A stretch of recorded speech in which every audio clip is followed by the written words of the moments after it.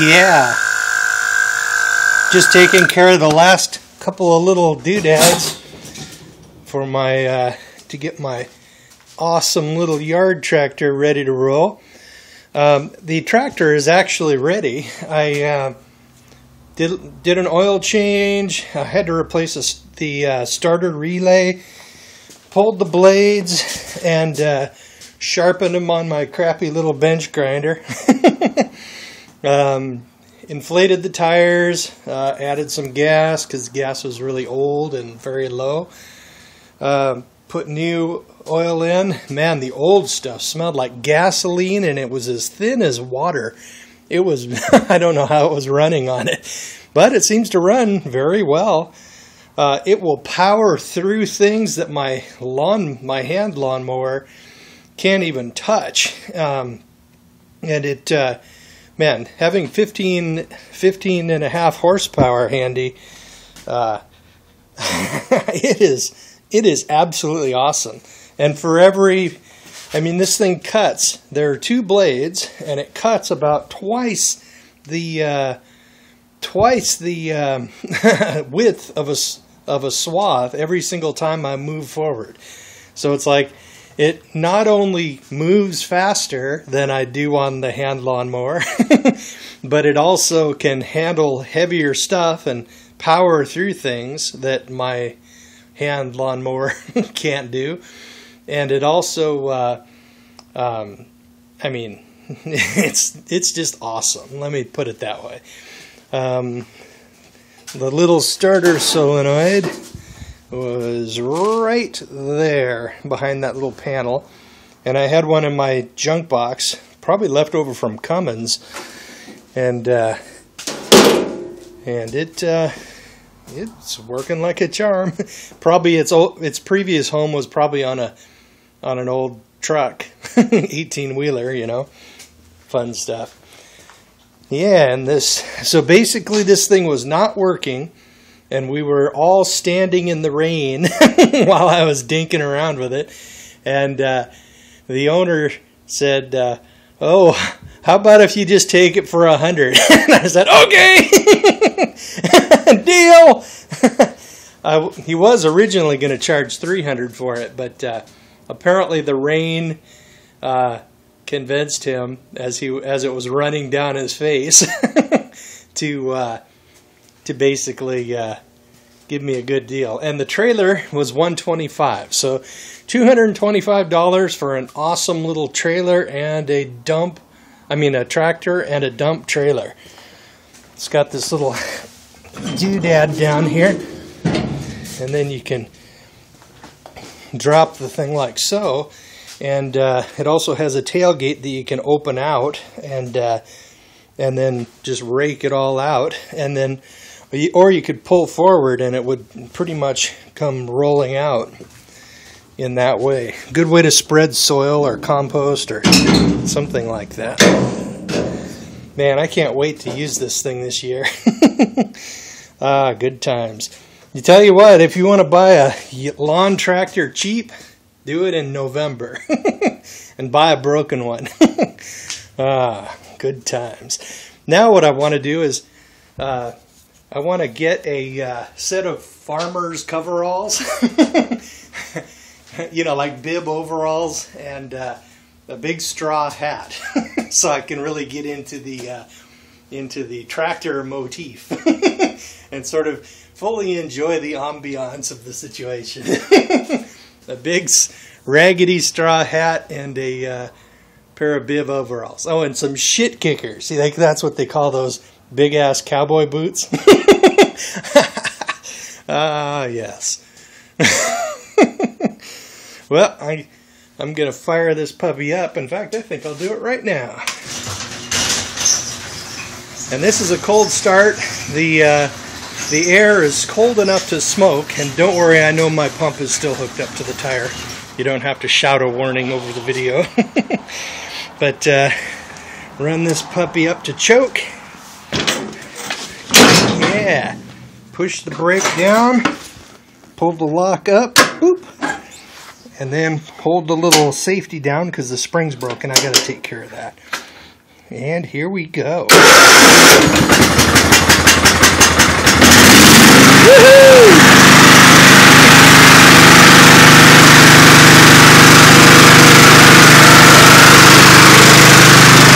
Cold start, absolutely cold on a cold ass day, and it fires right up. How's that for a deal? Good times. Good times.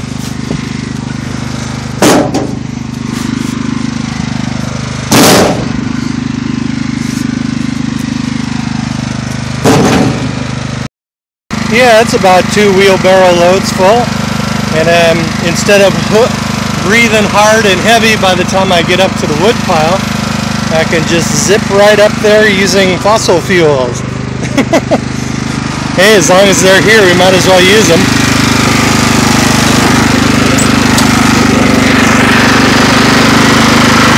And off we go.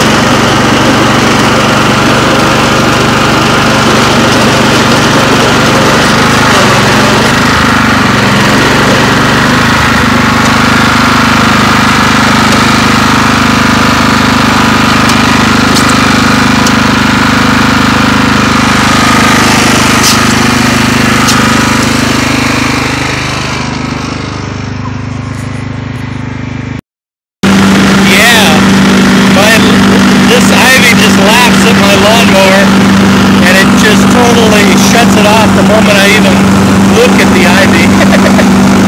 But man, this riding lawnmower just powers right through it, rips it to pieces.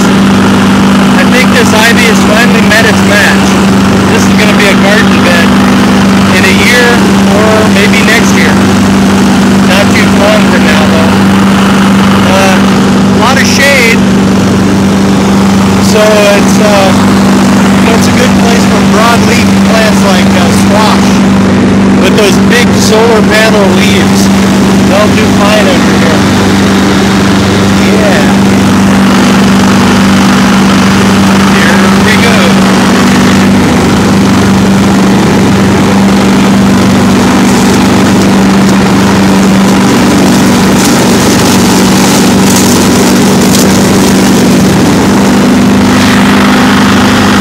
Full of blackberries. Gonna have to trim it down first before I can go in there.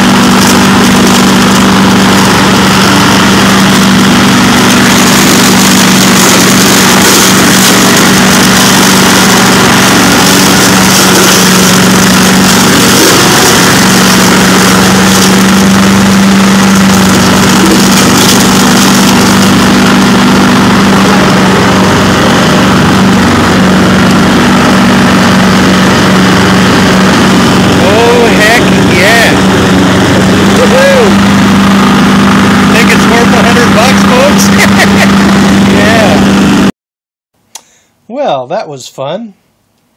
The tractor performed very well. I was pretty impressed. It really chews up that ivy. I mean, and if once I put my it's a fairly nice little mower. I mean, once I sort of put it up on its lift the front of it up and then drop it onto that ivy, it almost instantly kills the engine. It just dies. That's a fairly good lawnmower, my regular push mower, but it is not ivy material. So basically, but that yard tractor, man, I put that thing in that ivy and it just tore it up. Yeah, I'm very happy with it. There's one problem with the tractor, and that's a hard starting situation when it's hot. And when that happens, I basically have been just letting it cool down and then starting it. Like like just now. So I'll probably be replacing a few ignition components, maybe the coil. Sometimes when an ignition coil gets hot, it stops working if it's bad, semi-bad. So basically, now I want to get into the reason why I went through the trouble of shopping for and finding the broken tractor, and then hauling the broken tractor home, and then fixing the broken tractor with parts that I had on hand, and except for the battery, which I had to go buy. But why did I do that? I mean, I have a blue-collar job that's fairly good, and I could have afforded a new lawn tractor. And I was looking at those lawn tractors last summer, and man, I wanted one of those tractors. I wanted one. But I know, and I've known for the last probably 6 years or so, that the economy is just on a gradual down slope to a reset of some kind. The economic system in the U.S. has pretty much failed like several times. Like when Nixon closed the gold window and said, nope, currency is no longer exchangeable with gold, and then of course the Great Depression and the New Deal, and then a couple of different Federal Reserve style banks, and basically it's just happening again. Every few decades, the economy just has to have a reset, right? And so what's been happening lately, and you guys are aware of this, is the elites, they ship all the jobs overseas, and then what's left, people bid lower and lower and lower in wages, and if an employer can get a job filled, and with anybody, that if they can get the job done with lower wages, then they will, because people will bid those jobs down. And luckily, my job is sort of highly technical and very physical, and there's not as many people who can do that. I mean, there's people who can do the physical side, and there are people who can do the intellectual side, knowing how the machines go together. But as far as the people who are able to do both, they're not as common. So the result is I still have something resembling a living wage. But my wages have been effectively going down, like everybody else's, for like many years now. So the result is you just have to throttle back. And that's the only reason why I paid off my credit cards, is because I stopped buying as much new shit and I started doing things. I mean, I've been constantly doing things to save money, and that's just the only thing you can do to maintain your standard of living, because it is going down. Our standard of living is dropping, and you have to do things outside of the economy to make up for it. Like, for example, and it's kind of too bad for the state of Washington and other people in Washington that I just bought the broken tractor and fixed it, right? Instead of purchasing a new tractor, because, I mean, if I bought that $1,100 tractor, Washington charges about a 10% sales tax, 9.7 or something like that. At least we don't charge at least they don't have an income tax. That's something. But if I had bought that tractor, I would have paid about $105 in sales tax, right? Then they could have paid their overpaid employees, right?